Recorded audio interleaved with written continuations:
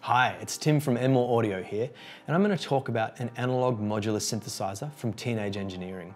This is called the Pocket Operator Modular 400 synthesizer. Teenage Engineering is a company from Sweden founded in 2005. They make fun and aesthetically pleasing synthesizers, such as the OP1 and the Pocket Operator Calculator series. So here is the Pocket Operator Modular 400. It's a flat pack, analog modular synth that you put together yourself. It took me 2.5 hours, so you can enjoy the journey yourself, or you can enlist a friend to help you assemble some parts of the synth. It has 3 oscillators, a noise, a random generator, 2 envelopes, 2 VCAs, 1 LFO, 1 mixer, 1 filter, 1 speaker box, 1 power pack, and a 16-step sequencer. The complete kit has a powder-coated chassis, 16 modules, 15 patch cables, 1 screwdriver, and an illustrated build guide. Being a modular synth, you have to make the connections yourself, which can be fun and unexpected. You can keep it simple by going from an oscillator to a filter to the output, or you can make it more complicated by adding LFOs, noise, sequencer modules, and mixing all the sounds together. The beauty is in the fact that the sound will depend on your signal chain. I'm going to start off with a simple sine wave drone and patch in modules as I go. All right, let's have a play, and I'll see you on the other side to go through the synth in more detail.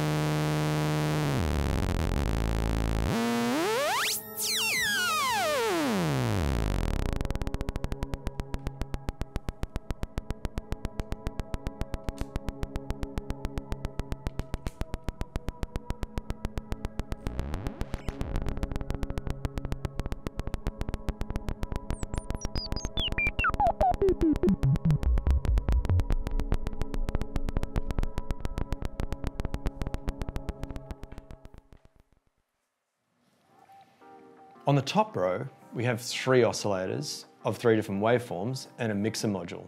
Each oscillator has a tone coming out of it, so there's no need for an external MIDI control or a note input. Each oscillator has 3 inputs, a tune knob, a control input with a level knob for you to input any other modules, and a key input. The square oscillator has a pulse width modulation input, and the sine and saw oscillators have a frequency modulation input. The mixer module has 3 inputs and 1 output with volume knobs for each. In the middle row, we have an LFO, a filter, 2 envelopes, and 2 VCAs, voltage control amplifiers. The LFO module, low frequency oscillator, has 2 square and 2 triangle outputs and a rate knob. The filter module has 1 input, 3 outputs, 2 control inputs, like the oscillators, and a resonance and frequency like any good filter. The 2 envelope modules feature 2 outputs and a trigger input along with individual ADSR knobs. ADSR stands for attack, decay, sustain, release.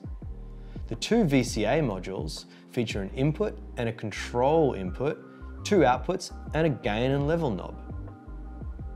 On the bottom row, there is a 16-step sequencer, a noise module, a very cool speaker module, and a random module.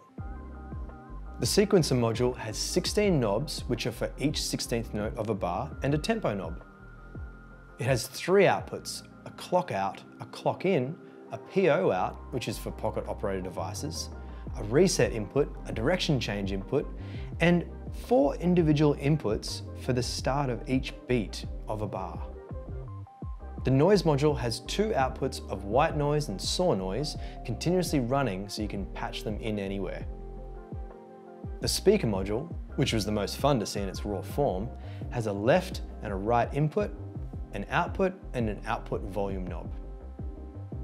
And lastly, the random module has 2 outputs on the top, an input with a level knob, and a clock input, which overrides the rate knob.